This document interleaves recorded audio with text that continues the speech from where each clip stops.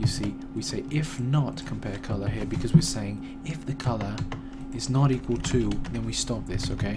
Break. We break the while loop. So if not compare, and this will be scan pp pixel, scan bm height, and this instead of x here will be a z, okay? Make sure you do that, and then we see z++ here because we want to increment z by 1. Now we do not want to increment by anything more than 1 pixel because we want maximum accuracy, and this doesn't even take that much time. So cursor pause, well, that breaks z++, and then once it breaks out the while loop, it means it at least found a color, so that means we want to shoot. So we go set cursor pause, and this will be set cursor pause, and this will be z. See, this is going to be a bit of the tricky part, so I'm going to try and be careful with this. Do that, some spaces there. So we're going to go z, z minus z, and this is the part that finds out exactly the center point, guys. Close divided by 2, and this finds exactly our center point plus scan RC window left. Yeah, that seems fine to me. And then once again we've got the y+4 there, which aims to the center of the head. And what this means is, as soon as you ever found a pixel, look for the last pixel and find the center, which means always aim for the bloody head, which should be good enough. And we see point to get current pause, and that's fine. So that's one of the improvements there, which is something very good, I think, that I found. Well, I came up with it myself, but I've got some ideas from other places after hours and hours of damn searching, so that's fine. And then see, so there should be a mouse. So yeah, so I guess if we were to do this here, do a quick scan, you'll see how it stops there. So obviously I want to look for this pink here, which I don't know what the color is for that. Just going to take a quick print screen, go to paint.net. Oh, there it is, already got it. Get that, it's 255.0220. So let's do this quick test here. 255.0220. Look for compare color. 255.0220. So we say equals 255 equals 0 and equals 220. So we're looking for that exact pixel. Okay, this is only for testing purposes. We're going to revert it back to blue in a second. We do that, and then saying if it equals that, hopefully that will work out. So let's just try this out. So if we search for it, it should hopefully oh crap, it's looking for Counter-Strike. I haven't changed the title. Come on, man, it's so slow. Yeah, so because it's looking for Counter-Strike. So let me just change that counter. Yeah, I'm going to copy this. This is why I told you guys to comment yours as well, because we can use this without having to write it every time. So let's do it. I'm just going to do that a little bit, and hopefully, look, you see what it did? Straight there. Look, I'm trying to move the mouse, it's not going anymore. Why? Because it finds the first point. I'm pointing at the screen like you guys are supposed to read it. It finds the first point here, keeps going, find the last point, and then find a center. There you go. That's how you get to the head. So that works exactly how we want it. Let's reverse this, undo until we got how we want it to, and there you go, that's fine. I'm happy with that. Now, the next part that we're going to do, I believe, is the... Yeah, it's a little something special. So this one here is excellent for when you're sniping, right? This will make sure that you're... This is why we use the mouse thingy here. This will make sure that you're able to get sniper shots, you know, dead on, hopefully. Obviously, it's not 100% of the time, but it's very good. You'll see on some of the clips that I showed on my other video, I was using this exact method. So current pause dot x is less than current mouse xy. I guess you can think of this as a self-correcting aiming, which is quite cool. +4 and current pause.x is greater than -4. Okay, and what this does is it says only shoot, okay, only shoot if it's exactly where we want it to be. Okay, this is why we can use shootbot here for that. So you guys feel free to try shootbot. I think it's you know, it's definitely worth trying, and it works pretty well most of the time. I just think it's slightly better with a person's point of view behind it. So go that and just change all those thingies to Y's. Hopefully I won't make a mistake there.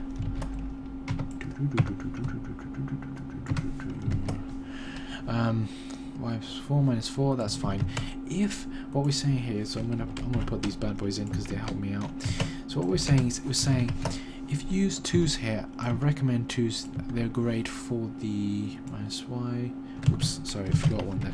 I recommend 2 if you're using snipers. Now, I don't really recommend, if you're using pistols or assault rifles, for example, I recommend using a number like, something like 20, 15, something like that. You don't actually have to use this. I'm going to take mine off because it will kind of go against what I'm testing later on with you guys. I'm going to take that off as... No, I'll leave that on actually. So what I'm saying here is, I'm saying only aim when it's exactly close to the head, you see. So it is kind of how it works. Actually, I can leave it on just to let you guys see exactly how it behaves with a sniper, which is really neat. So instead of, as soon as it sees them, shoots, it waits until it's right on the head, boom. So, which means it's a lot more accurate. So that's it. And the final thing, which is very important for performance, and you guys that have the better systems now, I don't have that much of a good system.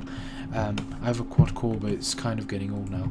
But for those of you guys that want to get like really good, if you got an i7 or something really powerful like that, even if you just got a normal quad core or dual core, you can get something out of this.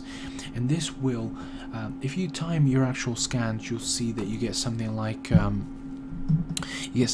should get between 40 and 60 milliseconds per scan, which is fine, it's good, and it works out alright.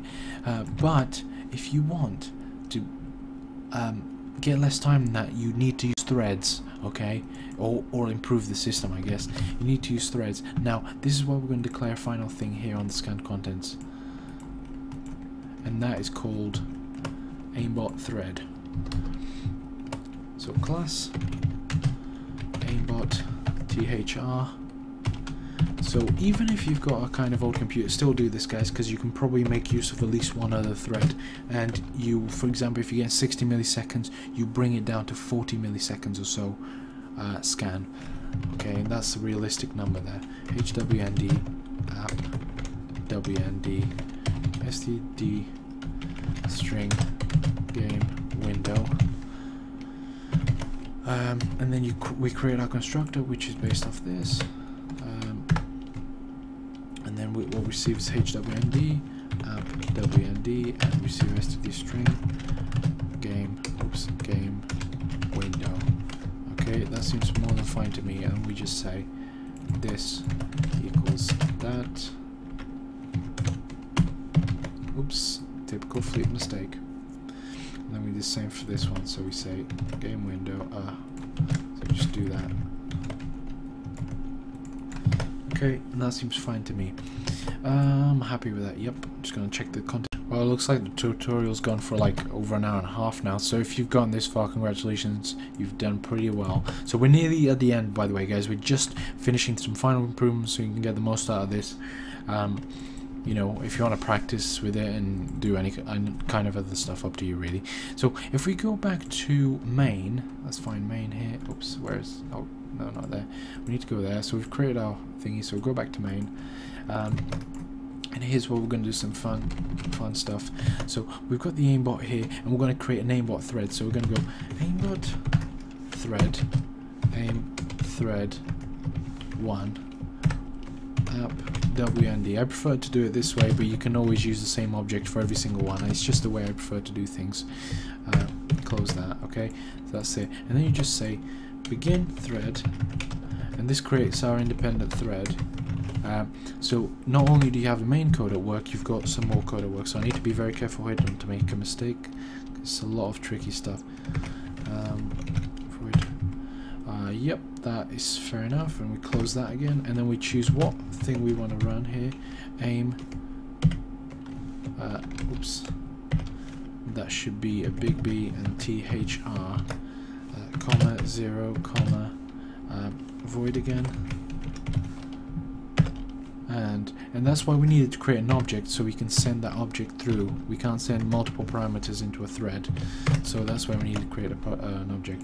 Now this hasn't been declared because it's very easy to do. So what I'm going to show you here, all you have to do if you're on multiple threads, and what this will do if you have multiple cores, you don't really need to have multiple cores, but in order to do so and get the most performance out of it, you need them. So just do that, do 2 of them. I've had up to 3 of them at work, along with my main one. And if you have 3, I can't have 3 with fraps on. I should probably be able to have 2 or so.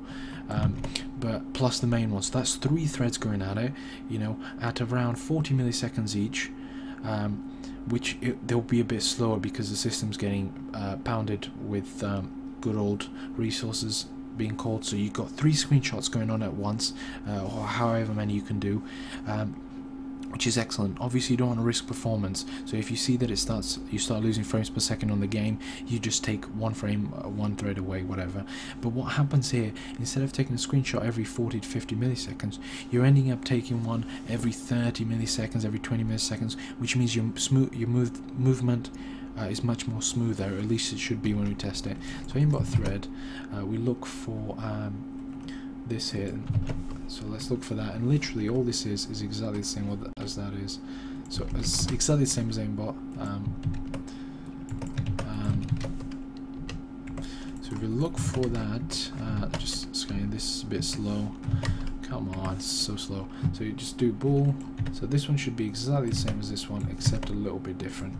I guess that doesn't make it exactly the same. So bot thr, and then all we do is we receive an object, which is an aimbot thr pointer. Okay, aim thr, aim thr1. So that's just our object, and that's what we do. We then grab everything that's in here, everything that we find useful, and just grab that, put that there, and then we call a couple of things. So now we're going to have a couple of errors, but that's fine. So we just say scan. Oops, what's this called? It's called aim thread. Well, don't need to give it a number. That's irrelevant. But you see here, it's aim thread. App window. You see that there? There you go. That's how you do it. And then you declare another one here, and then you put it there again, and here again, and there again also. So that should do it, I believe. Yes, come on. Please tell me that worked out. Stop giving me errors. Oh, come on. What do you mean it's not a member? What are you talking about? Oh, it's capital A. Oh my god, what a fail. Come on, that was noobish, but whatever. So, oh, there's another one. I know, I understand that. Jesus Christ. Oh, shiz. Is that right? What's undeclared? I don't think it's undeclared. What are you talking? Oh yeah, I see. It's because it's below it. So all I need to do is just call that on top, give it a function prototype. That's what we're looking for, and that should be alright. So if I press F6, hopefully it should say build succeeded. There you go. Excellent. Now, what we should have, I believe that's all the improvements I've got for you. What we should have is a very nice thing going. Obviously, try it with adding a couple of threads here if you've got a very good system, because I know some of you guys got incredible computers. Try putting a couple more threads and you should get the highest speed possible. It takes a lot of screenshots. The more screenshots it takes, or at least the faster it takes them, the more efficient and the more powerful your aimbot is. So I'm just going to test this in the game and hopefully it'll work out alright. Okay, so here we are back in the game. Make sure once again that is loaded and you've got your cam set up. So we'll create server, and your settings should be exactly the same as before. You should have them saved. I'm just going to start a game, going to the exact same team so I can check and see if the thing is working out alright. So hopefully now we should have. Mine may lag a little bit because I've got 3 things at work. I've got 2 threads in the main thread at work, but hopefully it won't lag. I don't think it will, if it works out alright. But okay, so come on, hurry up, and yeah, we'll see in action. Hopefully it should be nice, and if it is, we are complete. Oops. Oh, come on, press delete there. Sorry, I know this is already pretty much working, because so I'm just going to choose a sniper here as well to see how it behaves, see how smooth it is falling. So here I am. I'm just going to follow this guy. I've got the thing on. Where is he gone? Where is he gone? Where is he gone? Where is he gone? Oh, there you go, team buddy. Oh, there you go. So I've got shooting on. So as you can see, look at that. I may have a bit of frames lag, which I'm not too happy about. That is snapping a bit too much. As you can see here, how many frames am I getting per per second. I'm not appreciating this.